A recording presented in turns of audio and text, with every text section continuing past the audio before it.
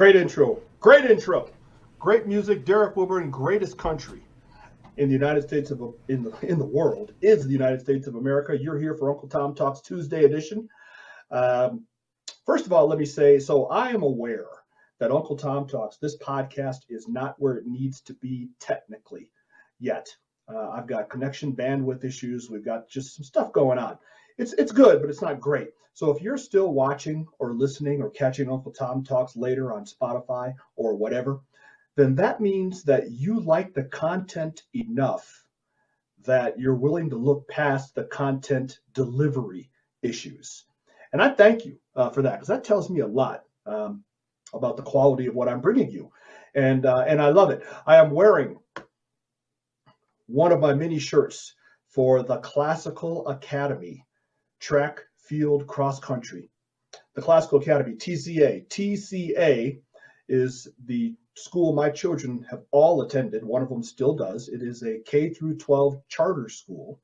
My youngest is in high school there now, Northern Colorado Springs. And the Classical Academy tomorrow is almost assuredly going to win yet another league title in both boys and girls track and field.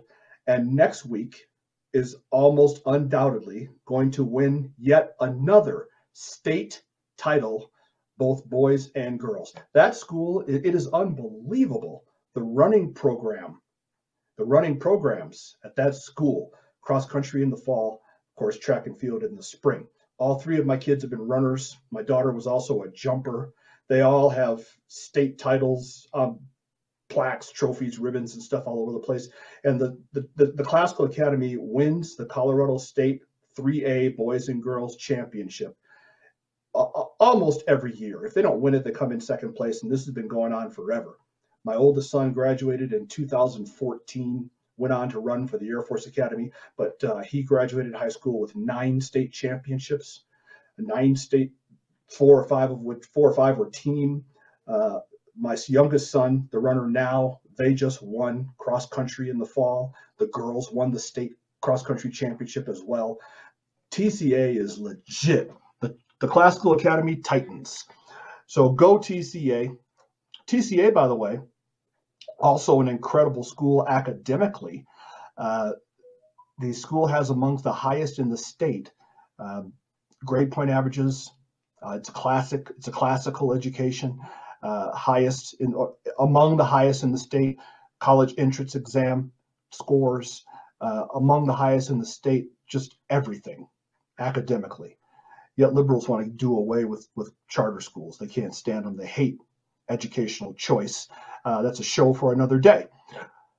Today, we're going to get into a little bit of social commentary. So we all know what's going on around the country as the Supreme Court apparently is mulling Roe versus Wade and overturning it. And people are out picketing and protesting outside their personal property, outside of their residences. I mean, they're out there wearing their scarlet outfits and protesting and doing what these people do. Their homes, where they live with their families. And I've talked about abortion on this show, and I think they're fairly clear. And there's not a lot of middle ground when it comes to abortion.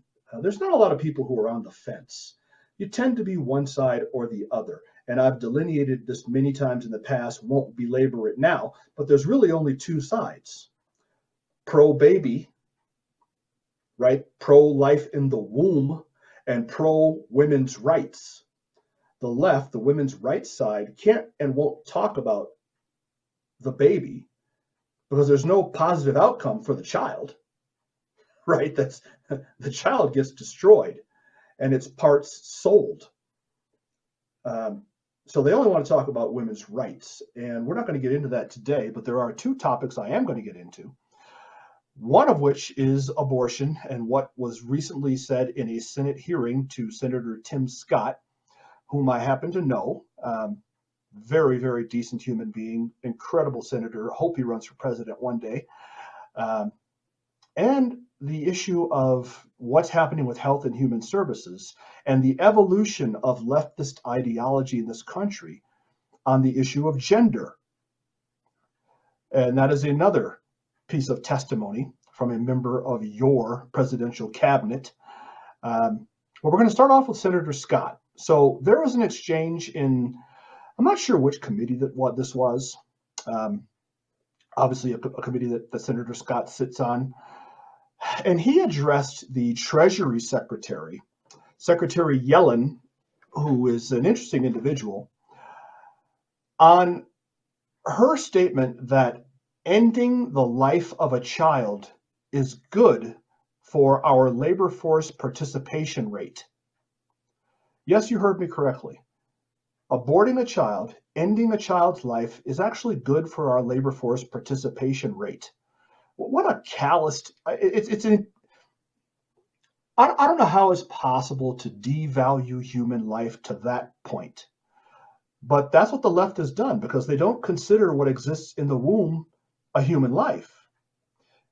Remarkably, it is a human life. Now, we can debate whether or not that life is entitled to constitutional rights or is entitled to any level of legal protection at all. That is the debate, and it's a robust one. But you can't debate what exists is a human life. It is a preborn human. It's not a stalk of celery. It's not a squirrel. It's going to become a little boy or a little girl in approximately 9 months, give or take a day or two, sometimes a week or two. It's a human life. And the left has just reached the point where that's not even true to them. It's not a human life. It's just the way that they see it. I don't that in a demeaning kind of way in terms of how I'm addressing the left. I'm not saying that to demean them. As a matter of factly, they simply don't. What exists in the womb is a human life, or at least maybe not all of them. 60, 70%. I don't know what the percentage is, but you hear them sometimes on radio call-in shows and what have you. They will not admit that what exists in the womb is a human life. Can't, because that shifts the debate onto ground where they really don't win.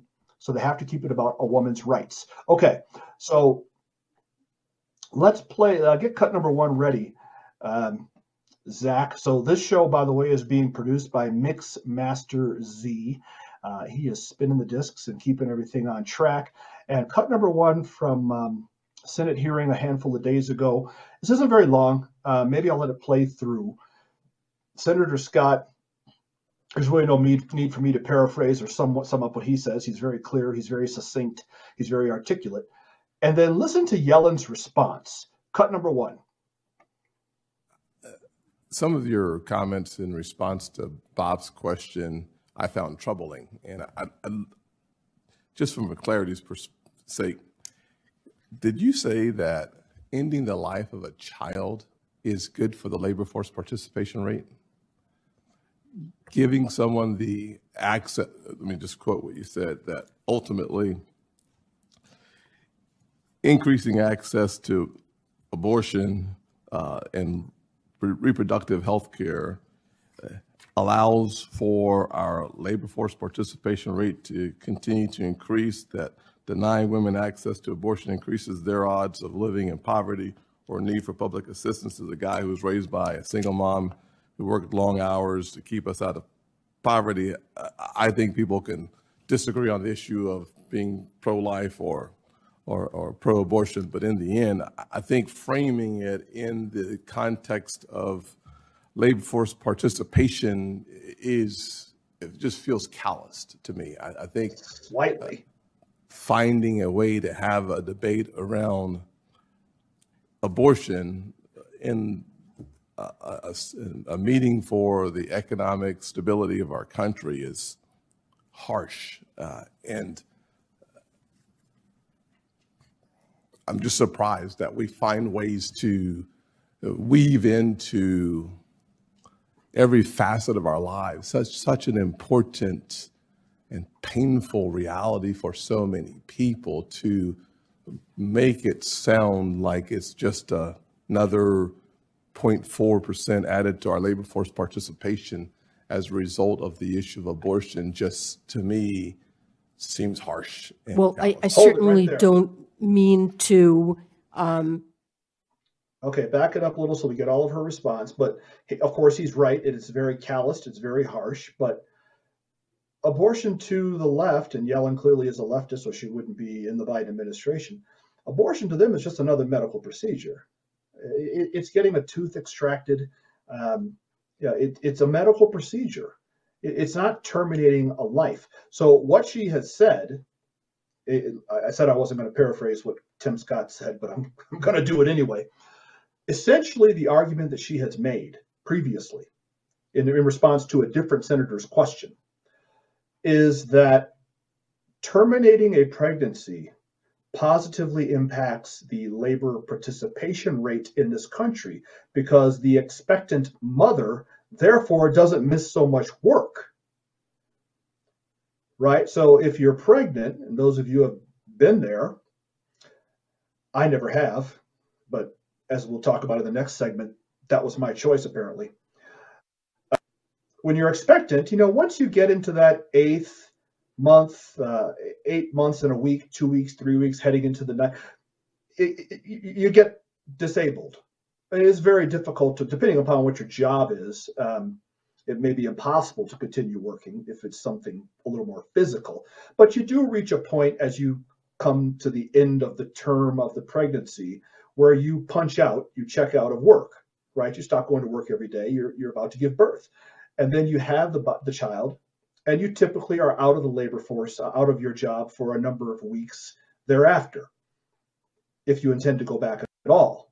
If you don't go back at all, then you're a permanent deletion from that statistic. Some mothers just take a week off, a month off, 3 months off, 5 months off, whatever, and then come back. But for whatever the span of time is between when you leave your job, you deliver the baby, and you come back to your job, you're out of the labor force. So you have negatively impacted the labor force participation rate in the country. However, if you just terminate the pregnancy and kill the baby off and have it sucked out with a vacuum hose one afternoon, you're back to work the next day. That doesn't affect anything. So therefore, aborting babies actually has a positive impact on our labor force participation statistics. What a calloused, Senator Scott summed it up perfectly. How callous can you possibly be? So here's her response to Senator Scott. The issue of abortion just, to me, seems harsh. Well, I certainly don't mean to say what I think the effects are in a manner that's harsh. What we're talking about is whether or not women will have the ability to regulate their reproductive situation in ways that will enable them to plan lives that are fulfilling and satisfying for them. And one aspect of a satisfying life is being able to feel that you have the financial resources to raise a child, that the children you bring into the world are wanted, and that you have the ability to take care of them. In many cases, abortions are of teenage women, particularly low income and often Black, who aren't in a position to be able to care for children, have unexpected pregnancies, and it deprives them of the ability often to continue their education, to later participate in the workforce. So there is a spillover into labor force participation, but it means that children will grow up in poverty and do worse themselves. Thank you. Let me just claim my time on the topic. This is the truth. I'll just simply say that as a guy raised by a Black woman in abject poverty, I'm thankful to be here as United States Senator first. Second thing. Amen. Tim Scott, born to a single Black mom in poverty. Dr. Benjamin Carson, born to a single Black mom in poverty, raised in the projects in the government hood in Detroit, became the world's most renowned brain surgeon. So she just admitted it, first of all, that this is disproportionately affecting Black women. And that's another discussion altogether. I'm glad she came out and said it.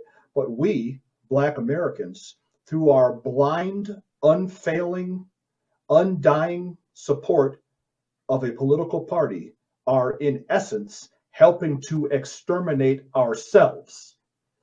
Okay, we're only 12.9% of the national population, yet Black women account for more than a third of all abortions. We're exterminating ourselves.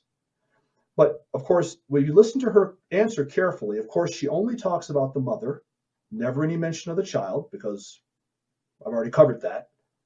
And what she essentially said is that if a woman is not in a position financially to be able to support a baby, the best thing for her to do is to eliminate that baby. That's basically what she said. Hey, if you're not ready financially to support a child, it's better to get rid of the child. And she draws the assumption that the child will therefore be in poverty and be worse off as well, as if adopting or what have you. There are no other alternatives. But that's the argument. That's the argument, that if you, it's very selfish, if you aren't ready for a baby, then the thing to do is to kill the baby. Why does the baby pay the price? Why is the baby punished? Why does the baby have to pay with her life? And then she talks about their reproductive plans and however she phrased it.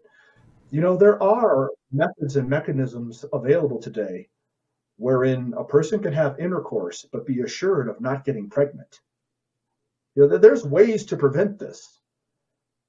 But the left and Secretary Yellen sees abortion as a form of birth control, essentially. And that's why they want it early term, late term, publicly financed. I mean, they just want abortion unfettered. And She that's also why said not wanted. Did you hear that? She said not wanted. Yeah, not wanted. You know, my youngest wasn't wanted. My youngest child wasn't a wanted pregnancy. We didn't plan or expect him. He was the oops, honey, guess what, baby.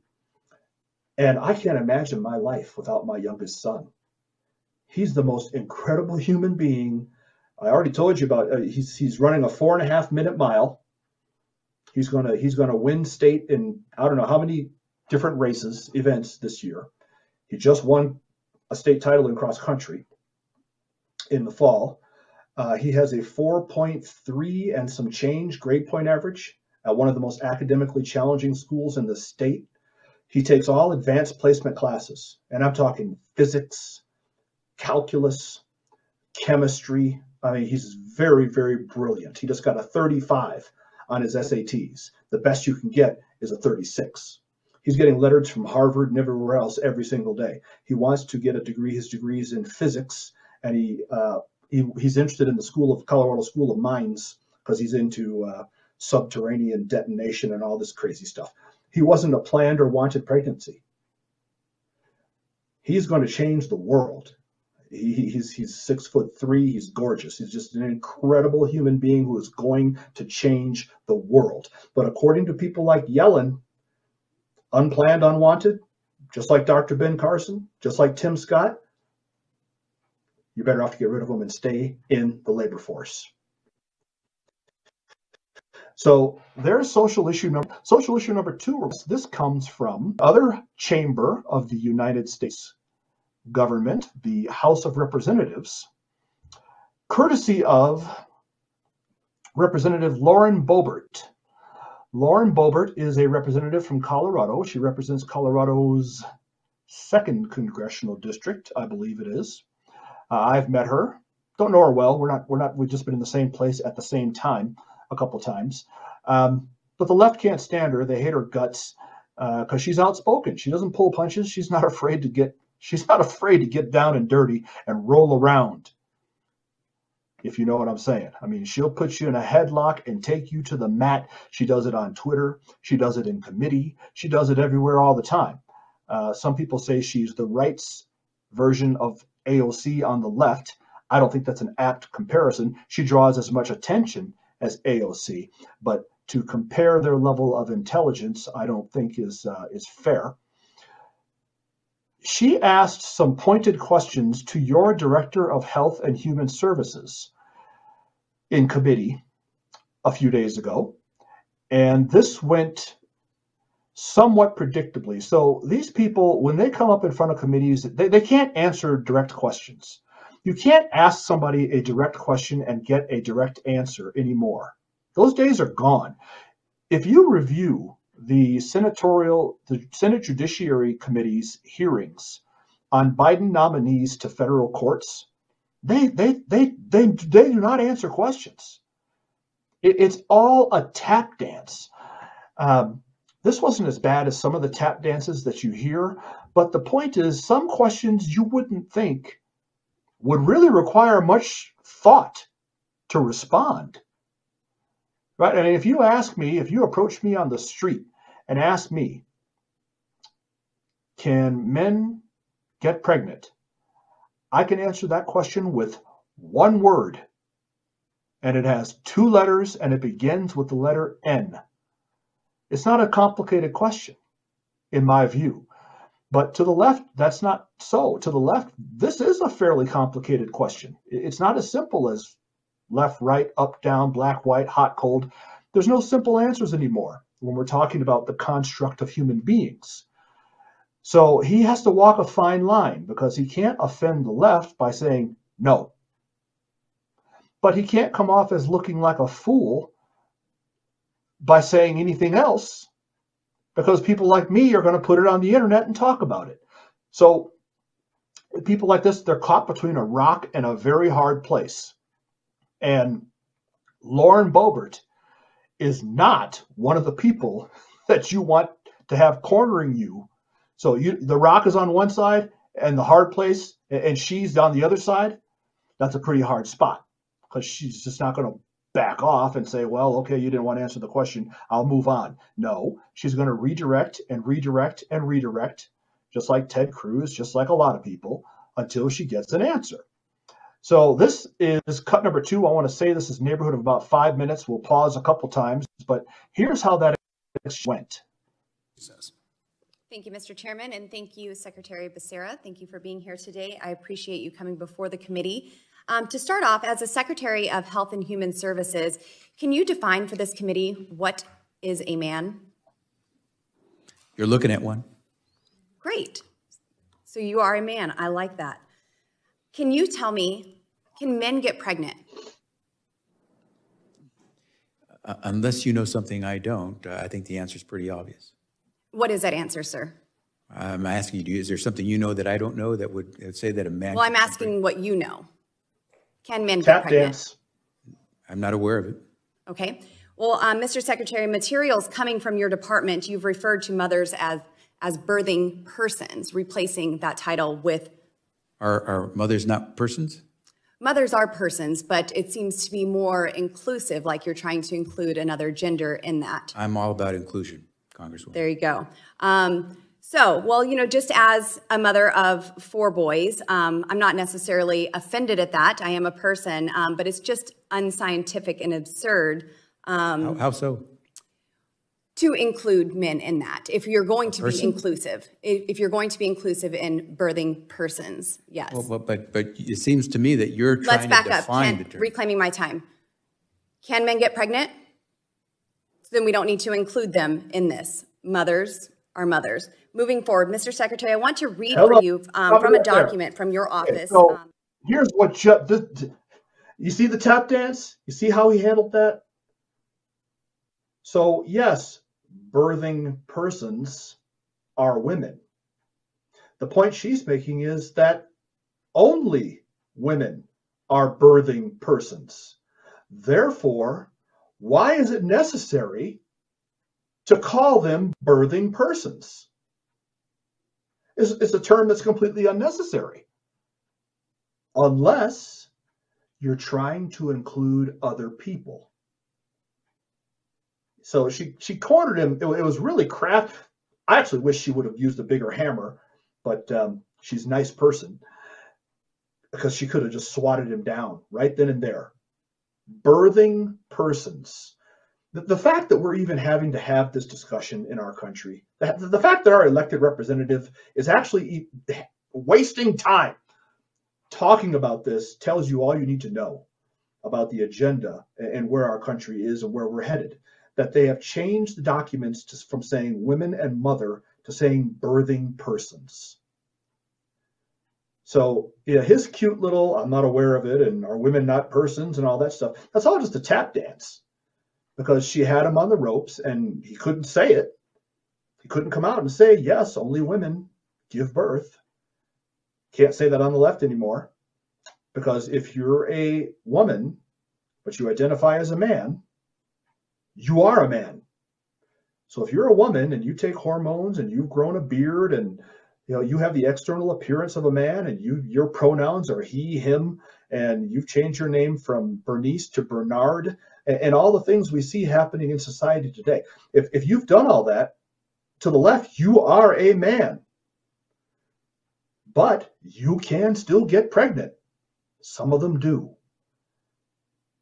And if you give birth in that state, you are a birthing person, because they can't say you're a woman, because to them, you are not. Therefore, men can give birth.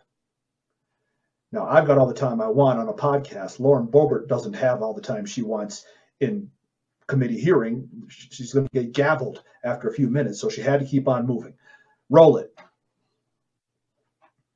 Mothers are mothers. Moving forward, Mr. Secretary, I want to read for you from a document from your office, the Office of Population Affairs.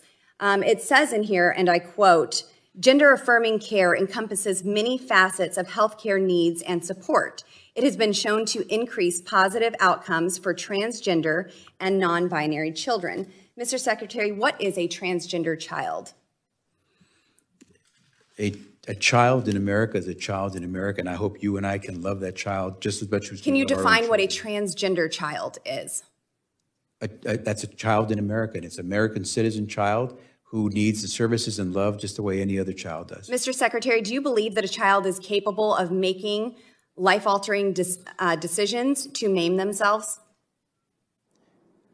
So let me just say to you that I don't agree with your premise, but what I will say to you is children know much about themselves, and with the help of Do their... you believe that children are capable of making the decision to self-mutilate?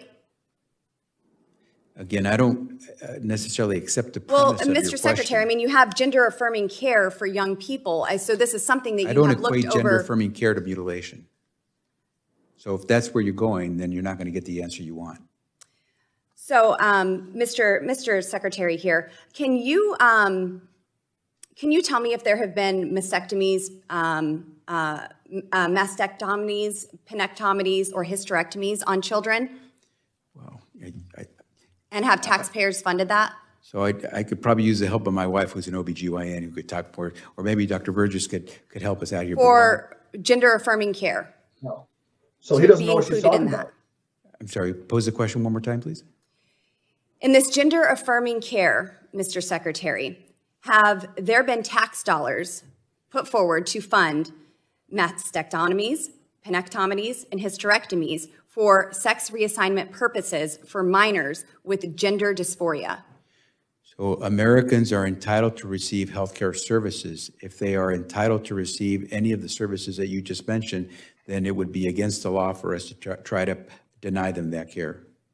So So for in the other record, words, yes. you favor HHS's funding being able for sex reassignment for surgeries on minors. I will do everything I can to defend any American, including children, whether or not they fit the categories you have mentioned or not. And if they talk about gender-affirming care, I am there to protect the rights of any American. Mr. Secretary, I want to turn to a different document. Your office released Okay, hold it right there this before we go to the next one. gender-affirming care.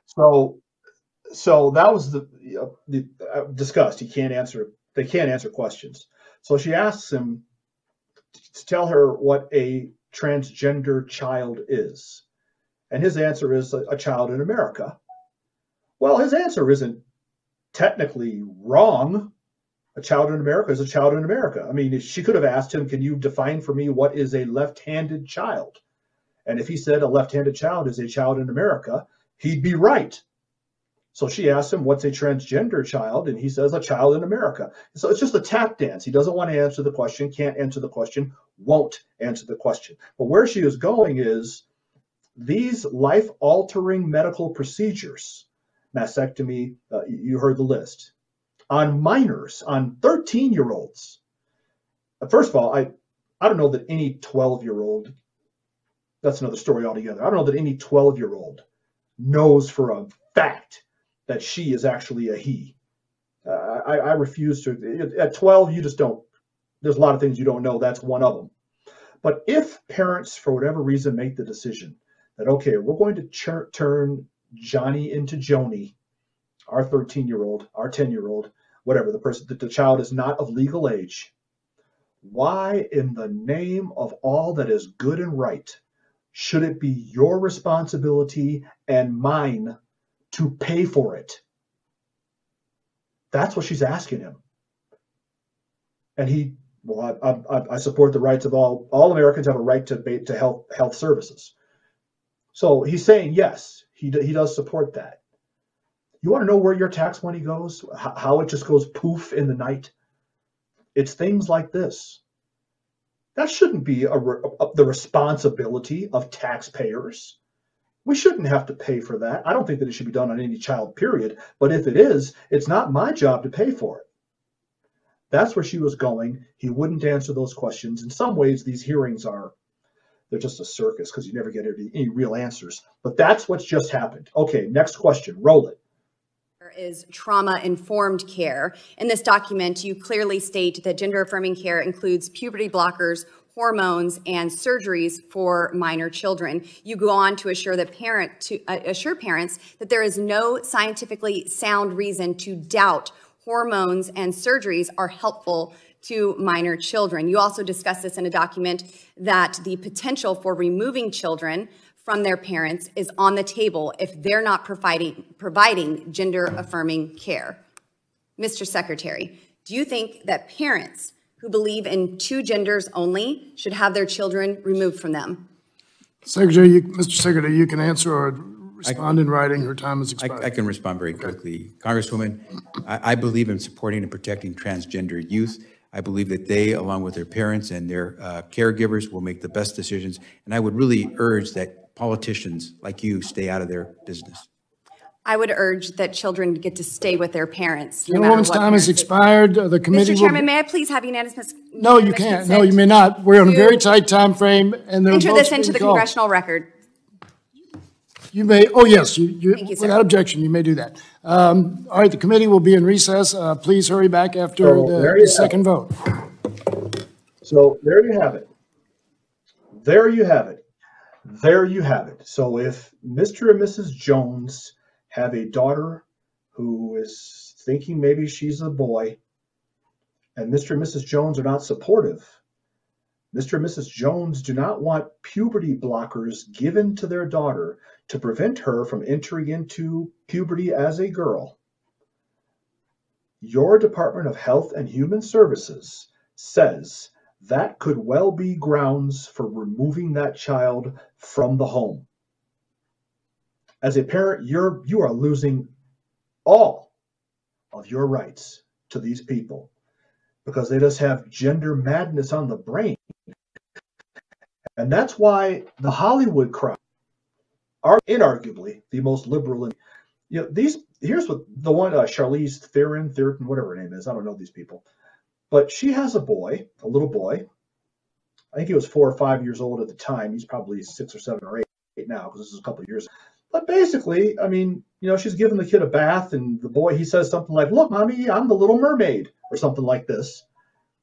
And so she changes his name to a female name, starts dressing him up in female, put him in a dress and what have you when they go out in public, and starts raising him like a girl. He's a 5-year-old child. It's just remarkable the speed with which the left is cramming this gender. These are children. They're children. My puberty, when I was 13, 14, 15, 16 years old, I was a mess. I didn't know what was up there. I mean, I was all messed up. started coming around to me and pulling me off to the side and saying, hey, maybe you're, and putting this stuff into my forming brain, who knows what I would have thought about all that. But that's what they want to do now. You're giving your 7-year-old a bath, and he says, look at me, Mommy, I'm the Little Mermaid. Or she says, look at me, Daddy, I'm the Lion King. Oh, we've got a gender-confused child. Girls, when I was growing up, young girls, 10, 11, 12, 14, whatever, who liked to do things that boys like to do, play baseball, climb trees, catch earthworms, this stuff. We called them tomboys. And then a funny thing happened with tomboys. They reach a certain age,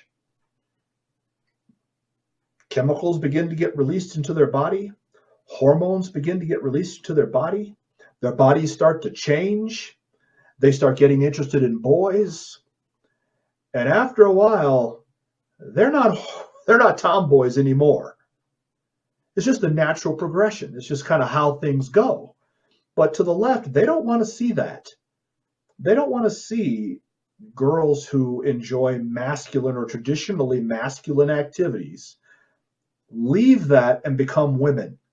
They want to tell them you're really gender confused.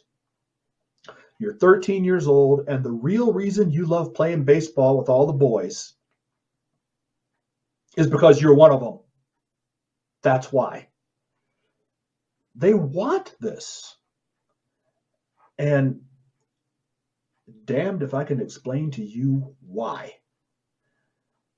We are moving on to the closing segment of Uncle Tom Talks. You know it, I know it, everyone knows it as real fake headlines. Real fake headlines is the gaming sensation that is sweeping the internet. This is very, very simple. I'm going to read to you 4 headlines. All you people, all you have to do is figure out which one is fake. 4 headlines, 3 are real, 1 is fake.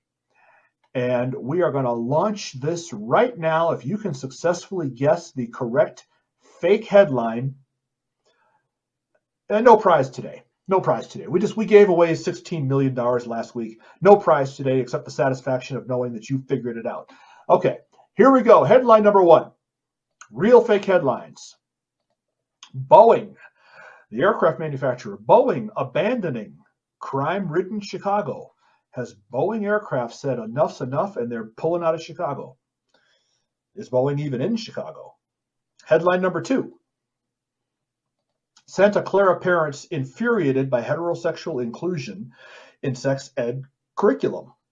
Santa Clara, if you don't know, is in Silicon Valley. It's just north of San Jose. I used to work in Santa Clara on Great America Parkway. Headline number 3. Killer suffers fatal heart attack while burying victim's body. And headline number 4. Records reveal multiple attacks on Secret Service by Biden's dog. Okay, there's your 4 headlines. So get your votes in, open up the chat dialogue. I don't see the chat dialogue, but Zach, the mix master, does. Let me know if people are voting. All you have to put the number 1, 2, 4 to indicate which one you think is. We're going to do them again rapid fire. Put them on screen. Number 1. Headline number 1 is Boeing abandons crime-ridden Chicago. Headline number 2 is Santa Clara parents infuriated by heterosexual inclusion in sex curriculum. Headline number 3, killer suffers fatal heart attack while burying his victim's body. That one's funny. Whether that's real or not, that should be real. And headline number 4, records reveal multiple attacks on Secret Service by Joe Biden's dog. Is the president's dog jumping on his Secret Service security detail? Okay, you got a couple of seconds, and we're going to keep moving. I want to be out of here in about 4 minutes. How's the voting looking, Zach? Anybody? We got 6 and all. 6 in all. What's that mean? They think they're all fake. I'm telling you people right now, one of them, 3 of them are real. Yeah, I've played tricks on you in the past, but I'm not today. 1 is fake, 3 are real. Okay, let's start the reveal. Update the count. What do we got? Still 6 in all, and then we got a 1. Okay. Let's put headline number 1 on screen. Boeing abandoning crime-ridden Chicago. Let's put image number 4 on screen. This is true. Boeing Airlines has had enough. If you click over and read this, I think this is from The Hill. I'm not sure. Boeing, people are getting carjacked. They said enough's enough, and they're leaving. They're pulling out. They have a big operation there. They're leaving a skeleton crew, and they're moving elsewhere. Well done, liberal mayor of Chicago, Lori Lightfoot. Headline number 2. Put it on screen. Santa Clara, parents infuriated by the inclusion of heterosexualism in sex ed curriculum. Put up image number 5. This is the fake. This is the fake. However, I do have a Daily Mail page that I want to show in conjunction with this. Zach, can you put that web page on screen? This is today. This is live. This happened here in Colorado. A teacher invited a bunch of students to what they claimed was an arts club, when in reality it was a queer identity, LGBTQ, etc. Are you really queer type thing, and instructed the students, do not tell your parents. Okay, this really happened. You can find this on Daily Mail right now here in Colorado. So 2 things. First of all, why does the left want children to be queer? They actually want them to. It's bizarre. They want them to be some form of non-binary. Why? And number 2, and even bigger, if you have to lie about what it is you're doing, what does that say about what it is you're doing? Okay, so you have to call it an art club, but it really isn't. And then once you sucker the kids there under false pretenses, you tell the children, don't tell your parents what we're doing here. Okay, so let's leave the episode, the issue of parental rights on the side for the time being. That I have a right to know what goes on with my children in my children's school. Let's leave that on the side. If you have to deceive, no matter what it is we're talking about, if you have to deceive people and not let them know what it is you're doing, that tells me everything I need to know about what it is you're really doing. Let's put headline number 3 on screen. Killer suffers fatal heart attack. Where'd it go? While burying victim's body. Image number 6. This could be the ultimate in poetic justice. I mean, it's sad that 2 people are dead, but you reap what you sow in life sometimes, and apparently this was one of those times. And headline number 4. Record reveals multiple attacks on Secret Service by dog. Let's put image number, whatever we're up to, 7 on screen. This is really happening. This is really happening. Joe and Jill Biden's German Shepherd has bitten Secret Service agents. I mean, this isn't like onesie twosie. This has happened like 10 or 12 times. This dog apparently is a little on the unhinged side. And if you want to go to the web, use any search engine and pull this up, you can find it in a number of places.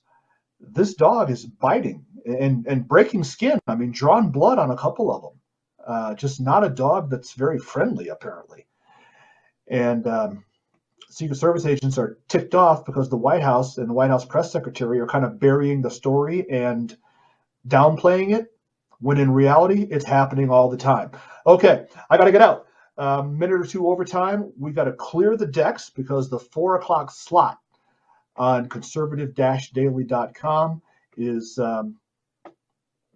what is it? Frank speech. And I got to get out of the way. So I tell you what, Zach, take us out, and I will see you suckers next week. That sounds good. Very thankful to have him on. Just want to make sure that everyone knows that we will be on next Tuesday, Uncle Tom Talks. You can find us on conservative-daily.com, Rumble, Uncle Tom Talks, DLive, Uncle Tom Talks, Twitch, Uncle Tom Talks, and Telegram, t.me/Uncle Tom Talks. We'll be giving you the business, giving you the news. So thank you very much. Love to have you guys on. We appreciate it. Keep it coming. God bless.